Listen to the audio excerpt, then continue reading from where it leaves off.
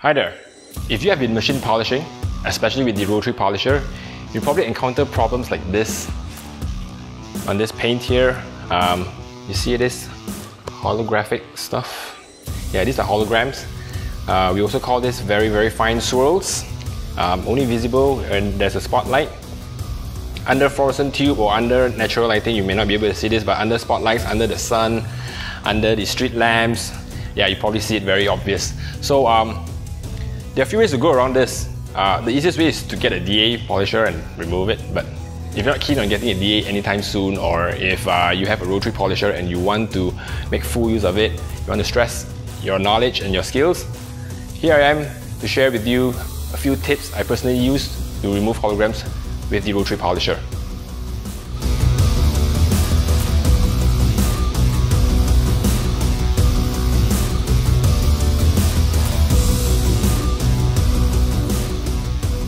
Now, the key to reducing or removing holograms with a rotary polisher is to be less aggressive. Now, how do I be less aggressive? There are many ways to be less aggressive. Okay, so say for today, I'm using the Nail 46 and I'm getting a lot of holograms. I want to change to the Perfect Cut 20 as it is less aggressive. So in this way, I will be less aggressive. Right, that's number one. Number two, swap the pads. Today, if I'm using the yellow pad, and I'm getting holograms, I want to change to a black finishing pad to get less holograms, or hopefully to remove them. So how do I see if it's aggressive or less aggressive? You can see from the foam type, or you can check with the manufacturer to see which is more aggressive and which is less aggressive. Other than changing the pad type, even with the same foam, a seasoned one and a brand new one, there's a difference in aggressiveness. The brand new one usually is a little bit more aggressive than a seasoned one. Now, the seasoned one, over time, it will look something like this. Okay, you can see that the structural integrity has been torn apart. It's softer, hence giving less aggressiveness, hence giving less, I would like to use the word cutting. Cutting is more natural for me, but anyway, if you want to know more about cutting, there will be another video about cutting. So less aggressive with a seasoned pad, more aggressive with a new pad.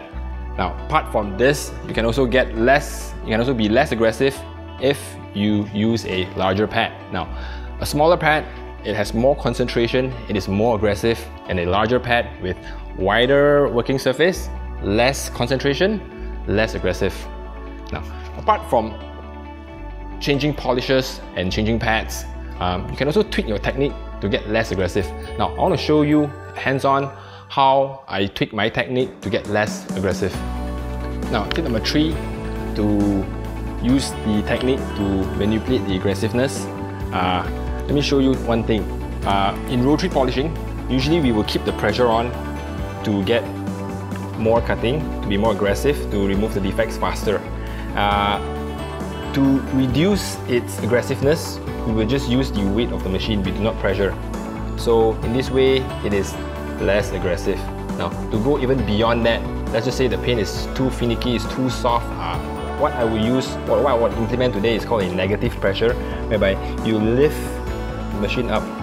You lift it up, okay, so you're not going down, you're going up. So you go negative beyond the pressure to get very minimal cutting. Okay, tip number 4 to be less aggressive is faster arm speed and work at the larger area. We've always been told to work at a smaller area, a 2x2 area, and that is when I want to do cutting. So when I'm not doing cutting, I will work at a larger area. Now let me show you what I mean. So when I want to remove a defect, when I want to grind the paint, this is what I will do. I will push it down, I will work at a smaller area, I will increase the contact time, the contact surface, hence giving more aggressiveness. Now, today I want to reduce holograms. I'm getting holograms by doing this, so I want to increase my arm speed and also at the same time work at a larger area. By doing so, I'm actually reducing the contact surface, reducing the contact time, therefore reducing its aggressiveness.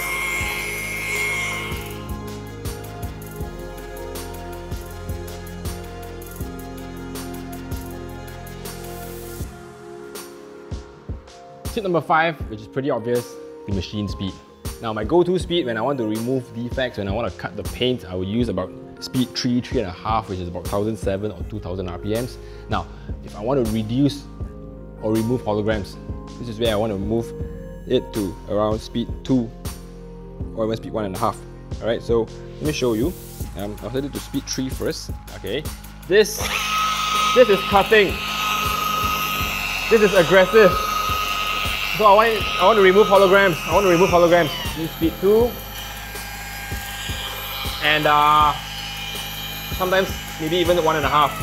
1.5 is about less than 1000 RPM, about 800, 900. Yeah. So you control the machine speed and to your liking. If you want aggressive, go fast. If you want to remove holograms, go slower.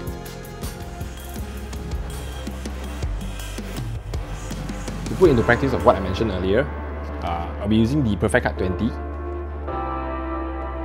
I'll be using a seasoned black pad and the techniques that I mentioned earlier to remove holograms on this paint here.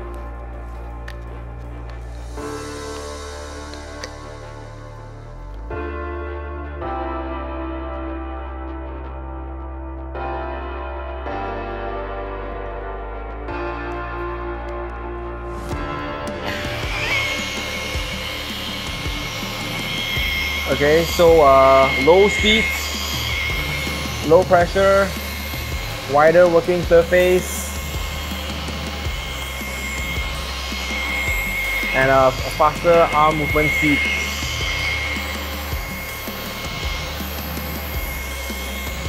Now, actually for this paint, the speed I'm working is actually at about 600 RPM, which is the lowest speed setting, speed 1. Right? Well, this paint is not that finicky. I don't think I need to use negative pressure. I'll just use the weight of the machine.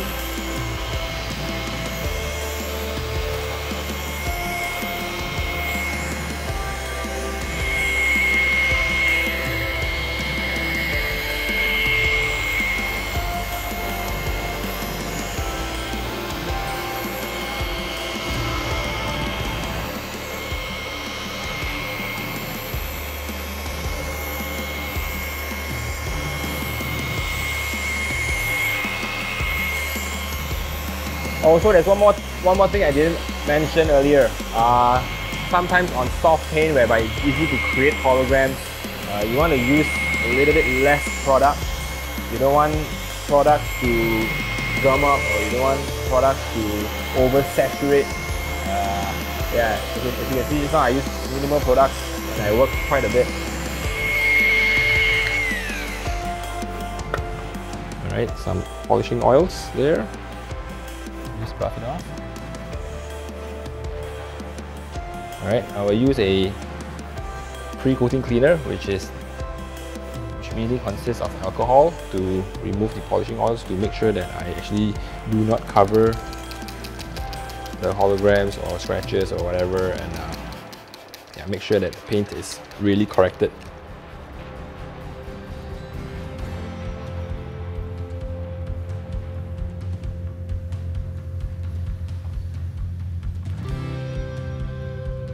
It's always good practice to use a wiping solvent or alcohol, glass cleaner, anything, even shampoo after you polish, to ensure that what you've done is properly, the defects is properly removed and not covered by polishing oils. Although polishing oils are not intended to cover, those are solvents. Solvents are a little bit oily, and it's mainly to lubricate the working process. But anyway, yep, what I'm going to show you is I've managed to remove holograms on this paint with Perfect Cut 20, with the seasoned black pad, with lighter, less aggressive technique, with lighter pressure, wider arm speed. wider contact speed and a faster arm speed, and of course a slower RPM.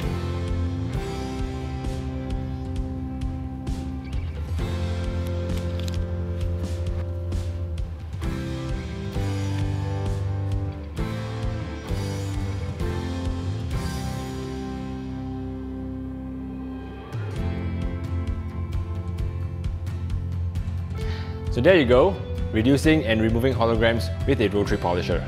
Now remember the keyword for today, be less aggressive. Now do give it a shot and let us know. Also, in this video I'll let you know that if there's other detailing topics that you want us to cover, please leave them on the comment box below. And as always, remember to subscribe, like and share our videos. I'll see you next time.